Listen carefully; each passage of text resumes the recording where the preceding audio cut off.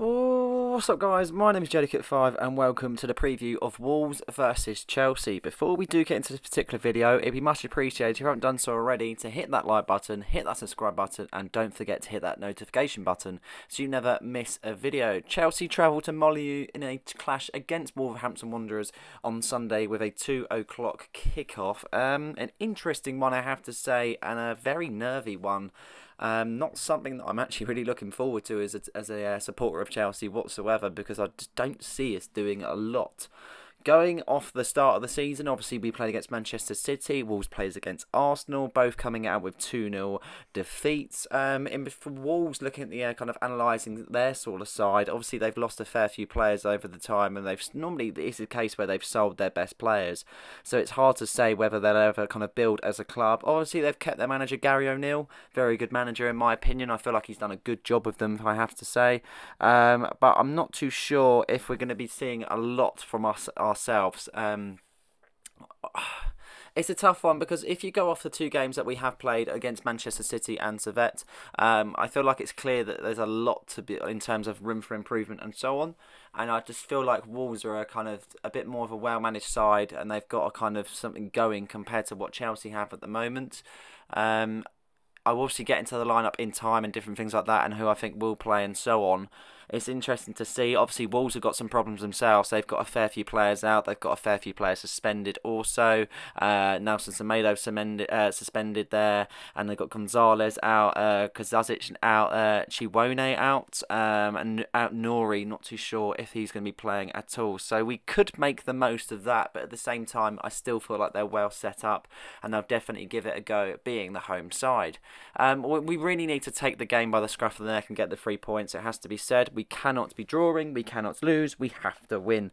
We really need to get the season going in some way or form, and the only way we're going to do so is by getting a victory against Wolves.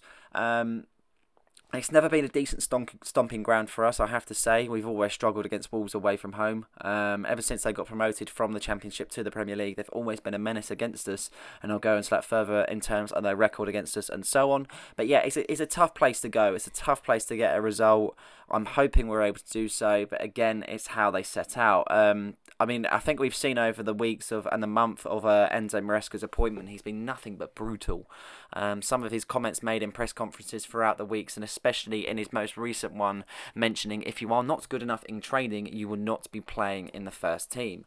And it's very hard probably as a manager to say that, but at the same time I feel like it's about time, because in all honesty a lot of managers just don't seem to be able to get straight to the point, and they don't allow themselves to be clear on what's going on at the club. So you kind of get a know-how in terms of the players and so on. So I feel like there is a unity between the squad. I still feel like there's players that are getting played above others that aren't good enough. But as I say, we'll go into that in further detail. Let's, in terms of the head-to-head history with Wolves and Chelsea, and let's see just how bad it actually is for us in all honesty, because it is a very interesting factor.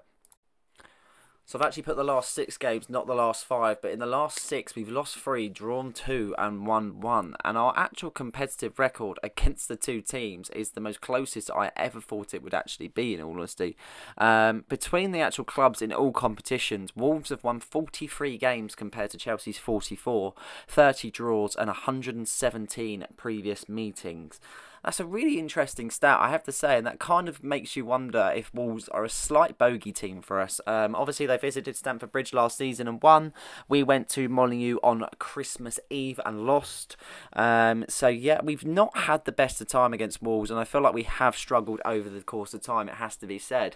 Obviously, Pedro Neto is going to be facing his former side, whether he starts or whether he plays. That's going to be interesting, but yeah, I don't know. It's really going to be an interesting game, and it's one of those where I just can't see it going our way. And let's go into our score prediction. Let's see how I feel the game will plan out. And I will say look away now, because you probably won't like to see it. I'm going for a Wolves 2, Chelsea 0. I feel like Wolves are just going to have too much for us. I feel like they're going to be more set out.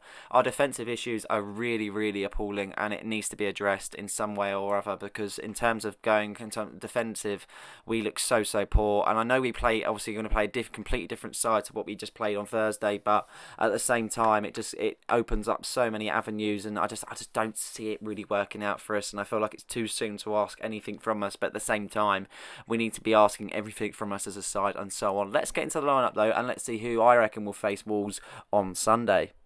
This is my lineup prediction then, and as you can see, this is what I reckon will face Wolves. I'm not confident in it whatsoever, but let's go for it. Sanchez in goal, Cucurella left back, Fofana and Colwill as two centre-back partners with Gusto on the right. Lavia and Caicedo in the middle as the defensive holding midfielders, with Felix making his debut on the left-hand side. Palmer on the right, he should be fit, and Enzo in that attacking role once again with Nicholas Jackson as a lone striker. Sporting the 4-2-3-1 formation. It's an interesting one. In terms of the goalkeeper, I've always thought that Sanchez has never been good enough ever since he joined the club. Even his appointment was a little bit questionable. At the same time, obviously Maresca wants to start him, and he sees Jorgensen as more as an actual competition player and instead of a league player.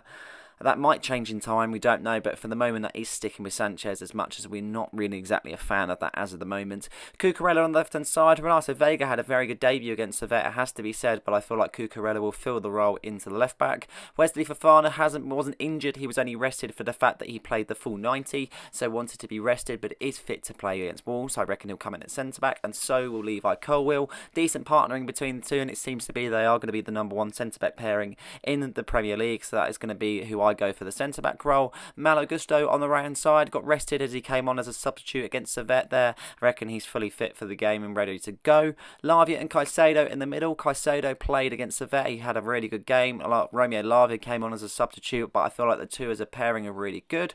Seems to be that Romeo Lavia has already embedded himself in a decent starter for the side, as he seemed to have a very good debut game against Manchester City. João Felix, I reckon, will come in the left-hand side, obviously with the players that we played, Christopher and Cuckoo, Pedro Neto, obviously playing the Thursday. I'm not too sure if we are going to see them players. I'm really unsure if we are. I think it'd be interesting to shove João in. Obviously, it's a debut game for himself, and I feel like he's got a lot to give. Doesn't know the system and doesn't know the players as much as what obviously he previously played with. He's only got a few players that he actually knows and so on. But at the same time, I reckon João will be a really good player to get in there. He's hungry, he loves the club, and I feel like it's someone that we should implement. Enzo Fernandez in the attacking role. I don't agree with it, but I reckon we'll see it again. In terms of midfield options, obviously now not having Conor Gallagher, someone's got to fill the void in that sort of role, even though I'm not too sure why Conor Gallagher didn't fit the profile, because Enzo Fernandez was only trying to replicate Conor's actually moves, but we'll go with it. Enzo Fernandez in the cam role. Cole Palmer on the right hand side. He picked up a little bit of a knock, but Enzo said he was fine, and if he is fit he should feature on Sunday, and there's been no noted factors that he is injured, so we should see him on the right hand side. And Nicholas Jackson up top. Mark Gui missed an absolute sitter in the open goal, or in front of goal, sorry, as an open goal against Servette. Not good whatsoever. He's got a lot to give, and he definitely tries, that's for sure, but I reckon Nicholas Jackson will be favoured for this particular match, and it's about time that he kind of picks himself up and goes, really, because we need him to get firing as a striker, because I'm not too sure if we're going to bring in a number 9. But that is going to be my first 11. At the same time, that could change. We could have Felix not being playing, and they could start Nani Madueke. I would like to see Madueke on that left-hand side, to be honest. It'd be interesting to see if he does, especially after scoring on Thursday. I don't see the defence or the midfield changing up whatsoever. I'd love to see Jorgensen in between the sticks, but unfortunately that's not going to be the case. I'm hoping for a result. I don't think we'll get one, but let's see the outcome on Sunday, and you'll be able to hear my thoughts on Sunday after that particular fixture. But this is it for this video. I hope you guys have enjoyed this one. Please like and subscribe, and don't forget to hit that notification button so you never miss a video. Cheers.